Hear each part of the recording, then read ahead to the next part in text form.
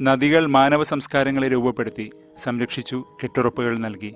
എങ്കിലും കല്ലേറു ദൂരം മാത്രമുള്ള കണ്ണെത്താവുന്ന കരകളെ പോലും അന്യദേശമാക്കുന്ന അത്ഭുത വിദ്യകൾ നദികൾക്കുണ്ട്. നീന്തിക്കയറാൻ പ്രയാസമുള്ള പ്രതിരോധങ്ങളെ തീർക്കുന്നു നദി. വളഞ്ഞും പുളഞ്ഞും കലങ്ങിയും നാണിച്ചും കൈവഴികൾ നീട്ടിയും ജലഗതികൾ, നേർത്ത കൈത്തോടുകൾ മുതൽ മഹാസമുദ്രങ്ങൾ, ഉപരിതലത്തിന് താഴെ നിഗൂഢതകൾ ഒളിപ്പിച്ച് ജലവിധാനങ്ങൾ. കെയോസ് അഥവാ ക്രമരാഹിത്യത്തിന്റെ ചിഹ്നങ്ങളായി ജലാശയങ്ങൾ കരുതപ്പെട്ടിരുന്നു. മരണക്കയങ്ങൾ. സംസാരസാഗരമെന്നാണ് ഇഹലോക ജീവിതത്തിന്റെ ഇടതടവില്ലാത്ത പ്രശ്നങ്ങളെ കുറിക്കാൻ നാം ഉപയോഗിക്കാറുള്ളൊരു വാക്ക്. കടൽ പോലെ പരന്ന് ആഴപ്പെട്ട ജീവിത ബന്ധനങ്ങൾ, പാപക്കെടുതികൾ. വരുവിൻ, നമുക്ക് മറുകരെ പോകാം എന്ന് കലങ്ങിമറിയുന്ന കാറ്റ് മരണത്തിന്റെ ചൂളം വിളിക്കുന്ന തടങ്ങളിൽ നിന്ന് നാഥൻ പറയുന്നു.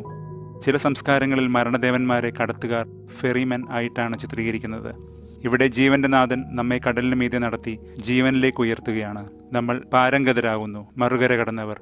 പാപം നമ്മിൽ ആദ്യം ധൈര്യം ജനിപ്പിക്കും, പിന്നീട് ലജ്ജയും.